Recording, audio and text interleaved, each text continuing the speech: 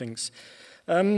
Let's pray, and let's ask God for his help, and then I will give you an idea of what we're going to be up to this morning. Let's pray. Father, thank you for the privilege we have to hear from your word this morning. Thank you for the privilege we have to sing praises to you, to enjoy music and song together, to hear the reading of your word, to speak to you in a public way, to confess together that you are our Lord and our King and our Savior, to confess together that we belong to you and that we want to follow you. Lord, as we look at this passage this morning, we pray for your help. We pray that you would teach us and guide us and help us. And we pray this for Jesus' sake. Amen. Well, as many of you will know, some of you may be new, and I'll explain what we've been up to over the last few weeks, but many of you will have been part of our series where we've been trying to understand again what is our identity as a church community. Who are we? What is unique about us? Obviously, many of us will identify ourselves as members of a particular family or a particular culture or a particular ethnic group, a particular country. We hold on to those sense of identity, that sense of identity. We are a particular name, we belong to a particular family, and we represent a particular culture. And for most of us, that is primarily how we see ourselves. That is how we think of ourselves in our world, in our lives, in our daily existence. But what we've been trying to understand is that those things are not wrong or not true of us. We are part of a family, part of an ethnic group, part of a particular culture or country, or we're from a particular country. None of those things are not true. But if we are Christians, if we have put our trust in the Lord Jesus, then the primary ways in which we must identify ourselves are different. We are part of a family, we are part of a particular culture, and we have a particular heritage. But as Christians now, we look beyond all of that in one sense, and we say, no, we are now primarily together as God's people, a redeemed family of servants. Those are the three words we've looked at so far. The next word that we'll look at today is on a mission, or mission. But we have been speaking about the fact that as Christians, as people who have put their trust in Jesus, we have been rescued, we have been redeemed. We have been set free from sin and from bondage to sin. We have been forgiven. We have been loosed from the power of sin and the penalty of sin in our lives. And that's been done through the death and resurrection of the Lord Jesus Christ. We are a redeemed people. We are a rescued people. A price has been paid for our rescue, for our redemption. We are now free to live a new life. But we also spoke about the family, part of this identity, this new identity that we have. As I said to you, we are part of families, most of us, and we identify with that particular family. And there's nothing wrong with that. But now, we are over and above that, members of a bigger family. We are now connected to Christ. We are in Christ as redeemed and free people. And we are now members of his family, brothers and sisters together in his family with the Lord Jesus Christ as the head of this family. He is our elder brother. He introduces us to this new family, and it's because of him that we are part of this new family. And so there's a unique way in which we operate together as people who love one another, as people who are concerned, not just for themselves, but for the other members of the family. Obviously, there's a worldwide Christian family, but as a local expression of the family here, we need to operate differently, function differently, see ourselves differently. We are members of a family. We belong to one another. And so a life of love is seen amongst us. And of course, we spoke in the last 2 weeks about the fact that the other aspect of our identity is that because we are rescued and free and redeemed, because we are family, because we belong to one another, we are children of God and we love one another, because of that, we are now servants to one another.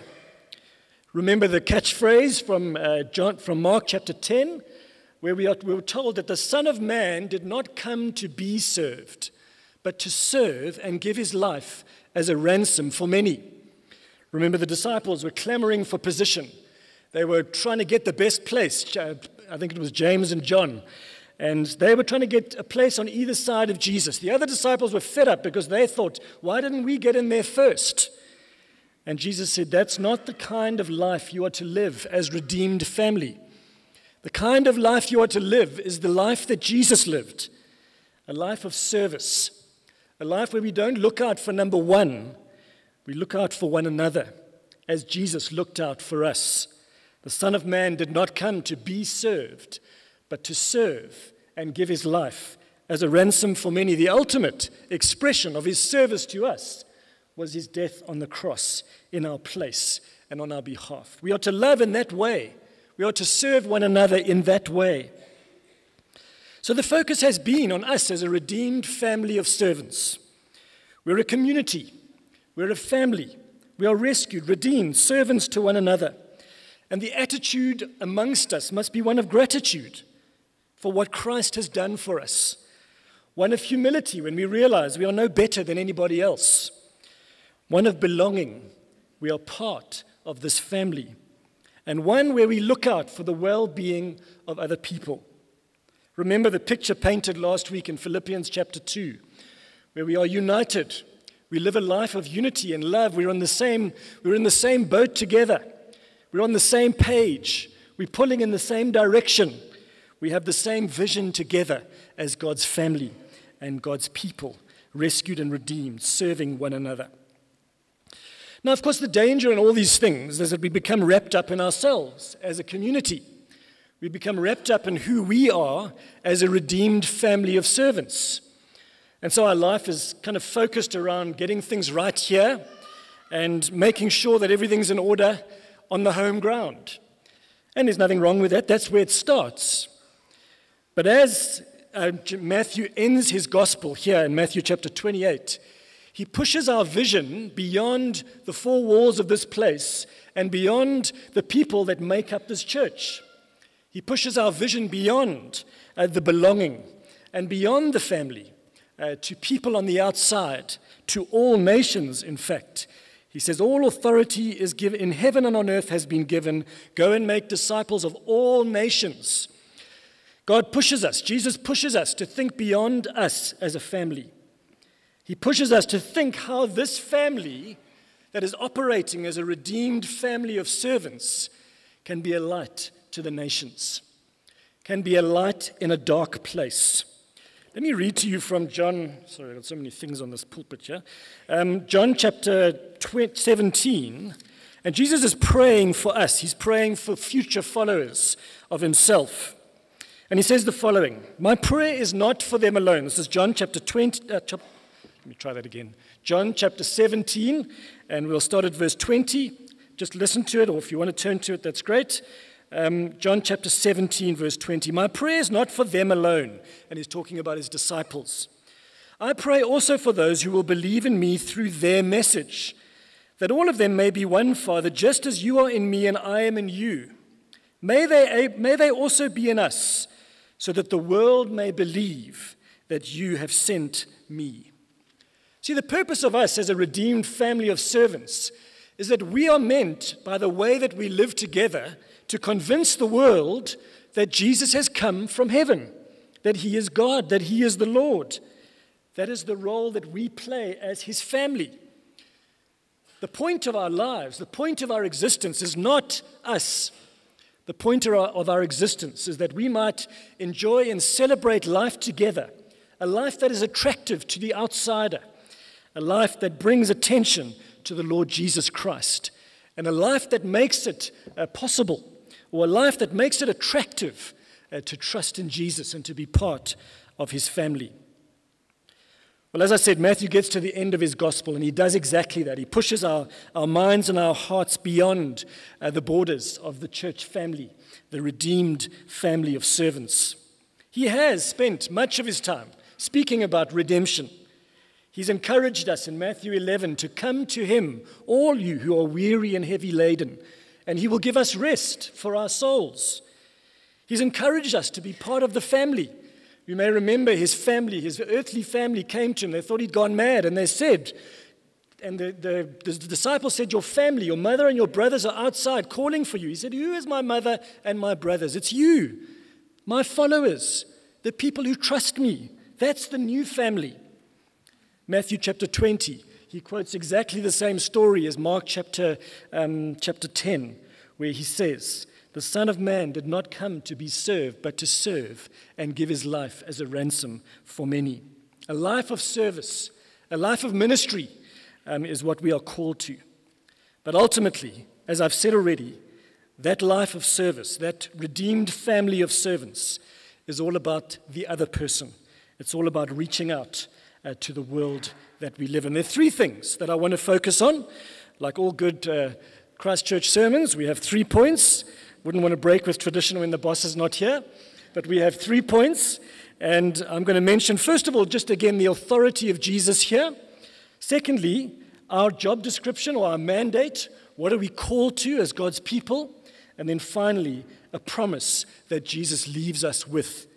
So first of all, let's look at the authority of Jesus in verse 18.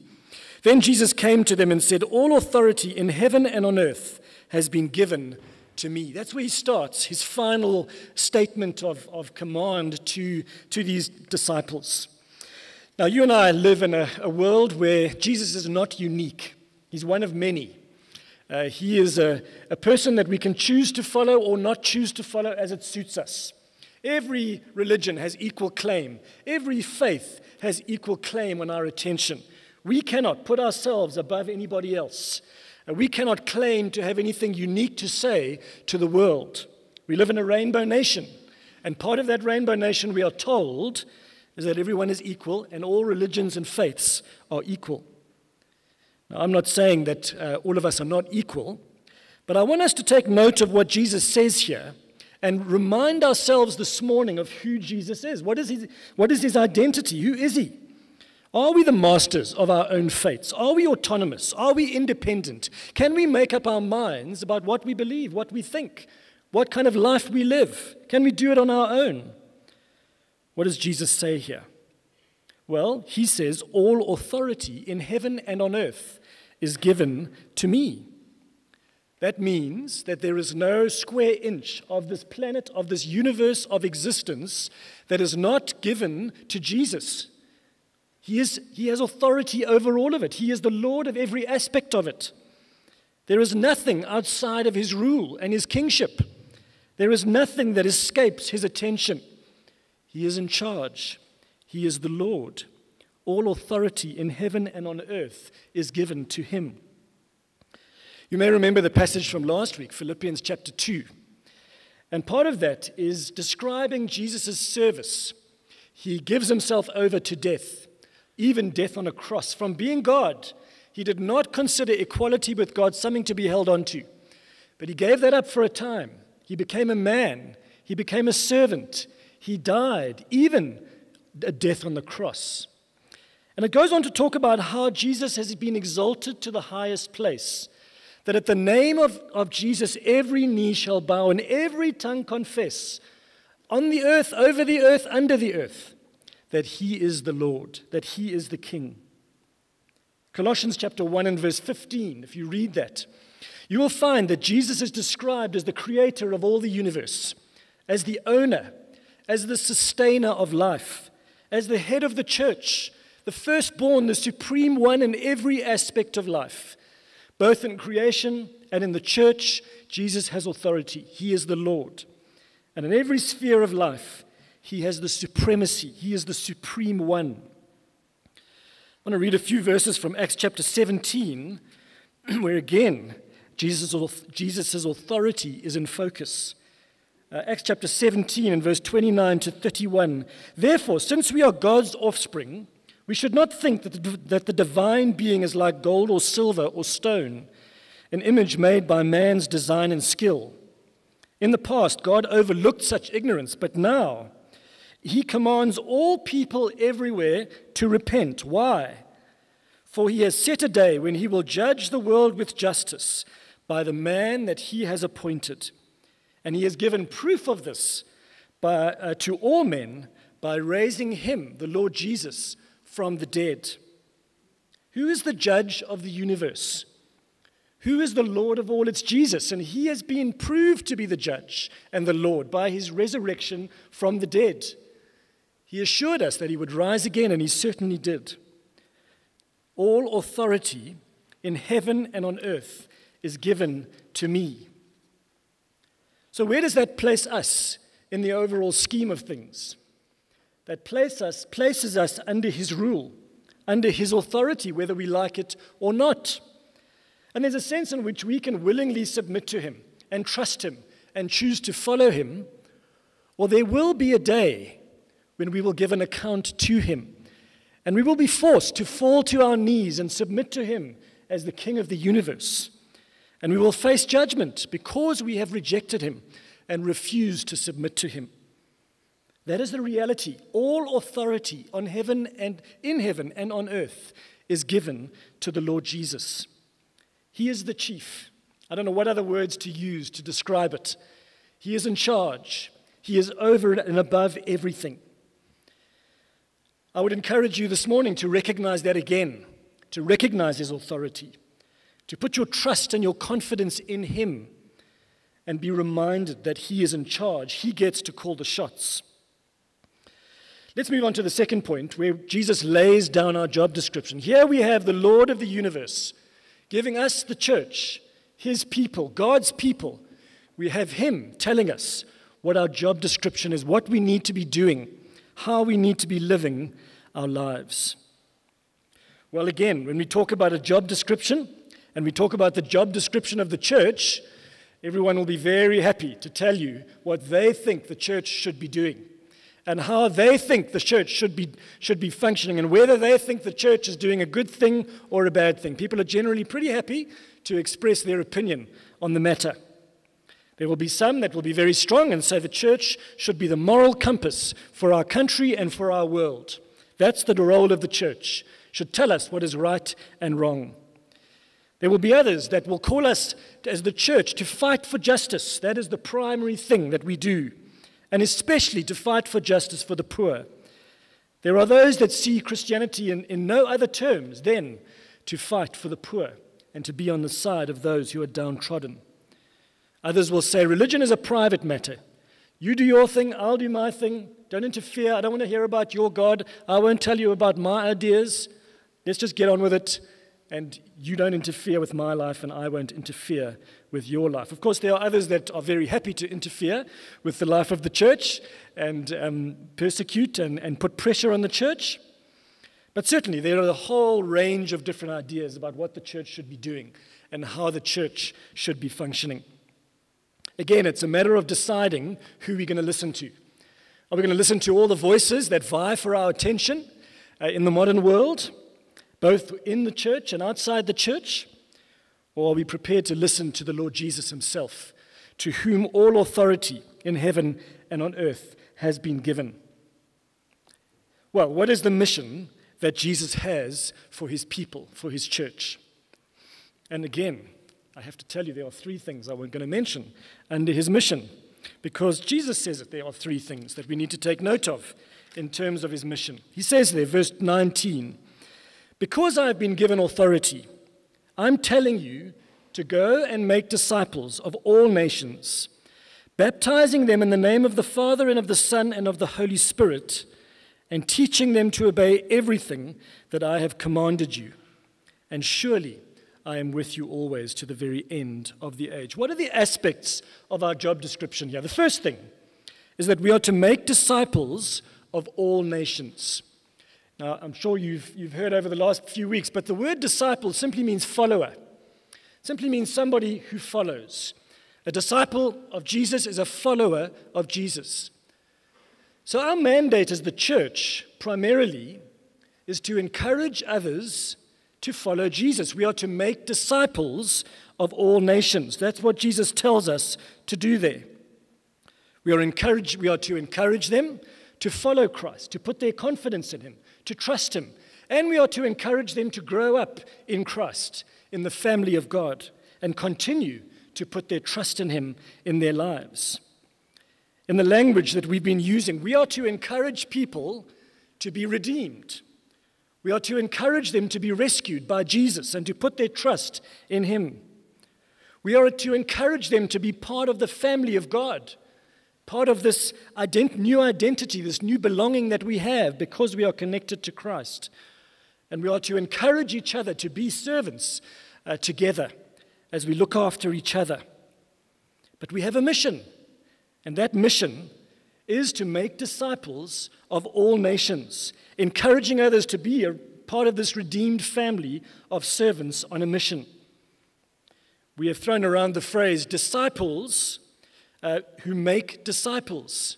That's what we want. We want people who become followers of Jesus, who encourage others to become followers of Jesus, who encourage others to be followers of Jesus. It's not my job up here. It's primarily to encourage you to follow Jesus and everybody else around you to follow Jesus. I encourage you. You in turn encourage others to follow Jesus, and they in turn encourage others to follow Jesus.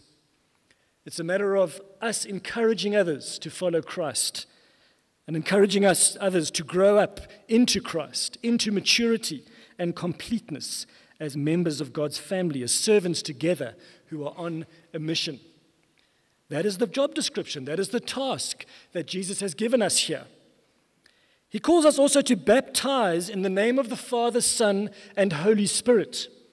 Now, baptism is really a public way in which we include people into the Christian family. And what he's saying here is you are to include people into the particular family that he mentions here, the Trinitarian family, the family of the Father, the Son, and the Spirit, not any family, not a family that is according to our own choosing, not somebody who we can adjust according to what we think. This is the Father, the Son, and the Spirit. We to baptize, include people into this family, this unique family where Jesus is the one who has authority, where the Spirit dwells in us, and where the Father rules from heaven. That is the family into which we are to encourage people. And then the third thing there, teaching them to obey everything that I have commanded you. One of the things you'll know from our church, if you've been here for any length of time, is that the Bible is at the center of what we do. And part of the reason for that is that here we are told by Jesus to teach others to obey everything that He has commanded us. So when we get together, we are not sharing our own ideas. We are not sharing our own thoughts or our own opinions on how things should be. We are submitting ourselves to the Lord of the universe. We are making disciples as we teach each other and as we admonish each other. And again, this isn't only the responsibility of those who stand up here and teach. If you go to Colossians chapter 3, 4, you'll find that there we are told to admonish and encourage and teach each other with all wisdom. The Word of God needs to be at the center of our lives, of our relationships, of the way we operate together, of the agenda and the priorities that we have. That is our philosophy of ministry here at Christ Church. And we believe it is a biblical philosophy. We change the world by teaching the gospel, by teaching God's word, by teaching the world and encouraging the world to submit to everything that Jesus has taught us as we find it in the Word of God. That is how we operate, and that is how we will continue to operate, because we believe it is the power of God to save us and to rescue us and to bring us into His family and to include us in this wonderful servant kingdom, this wonderful kingdom with a mission, this wonderful family with a mission that God has. Now, a couple of queries may be raised in your head as we think about that. Why the fuss? People really struggle with this in the world that we live in. They don't understand why we would want to encourage outsiders to follow Christ. Why can't you do what you want to do, and why can't the rest of us just carry on with our lives and live our own lives and follow our own path? Why is it such a big issue that we would want to encourage others to follow the Lord Jesus Christ? Well, again, we need to recognize that He is the Lord of all creation. And ultimately, we will be accountable to Him. And if we do not trust Him and find forgiveness and hope and life in Him, then we face death. We face judgment. And that is why we are desperate to get this message out. We don't want to have that message for ourselves and keep it to ourselves. We want to share it with the world. If a great disaster is coming and you have the solution to that problem, you'll want to share it with the world. Obviously, we don't do it in a foolish way and in an unwise way, but our heart is saying we want this message to spread. We want others to come to know this Jesus who has authority in every aspect of creation and of life. We want others to find forgiveness. We want others to be rescued and redeemed and become part of this family, become servants together with us as we fulfill our mission and our mandate as God's people. We cannot keep this message to ourselves. And that is why the first part of our identity, the redemption, rescue, will always be a key part of what we do. We will never stop calling people to trust Christ. We will never stop encouraging you and encouraging me to make sure that we lived in such a way that others will want to follow Christ and want to hear the message of the gospel. There will be lots that hate you for it. There will be lots that don't want to have anything to do with you. But we will never stop encouraging you to make this message known. Another question that comes up is this only for the disciples, or for those with special gifts, or for those who stand up front Sunday by Sunday and do great things, supposedly? Is it just for us? No, it's not. If you look through the Bible, you'll find that we are encouraged as God's people, all of us, to pray for this work to continue, to pray for those who preach the gospel and share the word. We are encouraged to be wise in the way we act towards outsiders in Colossians chapter 4. In Philippians chapter 2, we are encouraged to shine like stars in the universe. We are called upon, all of us, together, to be a witness, to be a testimony, to make this gospel known in the world through our lives, through our speech, through the way we live, the way we interact with the world out there. Titus talks about the fact that we must live together to make the gospel attractive to others, so that the others will be drawn into this redeemed family of servants on a mission, so that others will want to put their confidence and faith in the Lord Jesus Christ.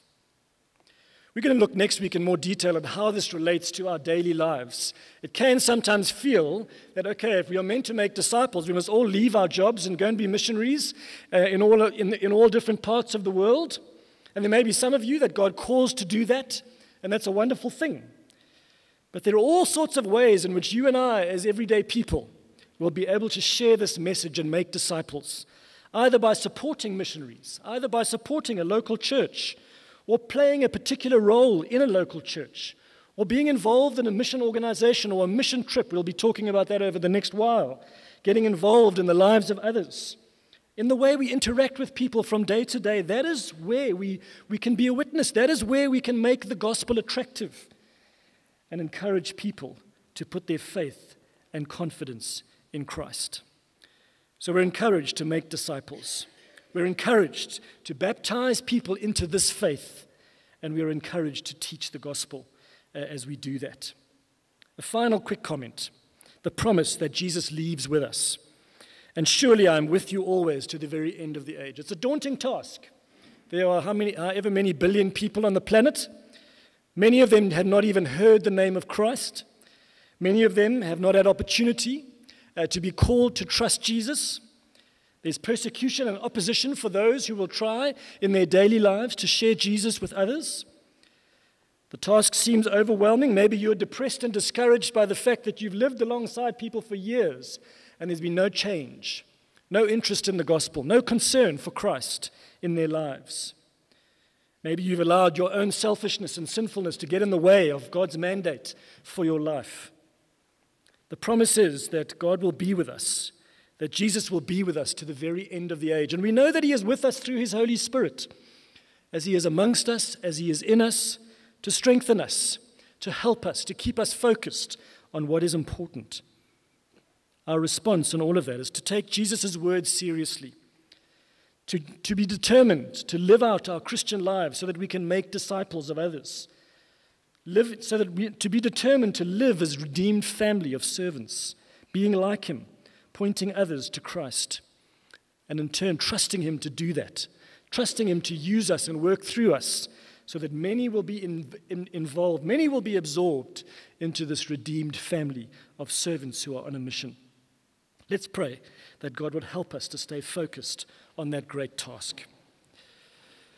As we pray, we're coming to the Lord's table this morning, and I'm going to ask the stewards if they can just come forward during the prayer, and then we will continue with the service. Eddie's going to lead us in the communion. I'm heading off to Tembisa, but let's pray and let's ask God to help us. Father, we recognize that so often we adopt our own agenda for life. And today again, certainly I've been challenged to recognize you as our King and our Lord and our Master. And I've been encouraged again to trust in you and to adopt your mandate for our lives and for my life. Lord, please help us to take you as our Lord and our King in practice, not just in theory, and to follow you with all of our hearts and to recognize you as our King and our Lord and our Master, and to seek to make disciples of others as we live out our daily lives. Please help us. Give us the strength we need by your Spirit to stay focused on the task. And we pray this for Jesus' sake. Amen.